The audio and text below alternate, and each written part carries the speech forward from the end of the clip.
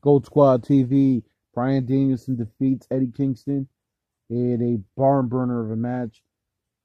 Daniel Bryan was able to hit the triangle choke at Eddie Kingston. Eddie Kingston was going out with the middle finger, much like Brock Lesnar did against Undertaker back at SummerSlam in 2015.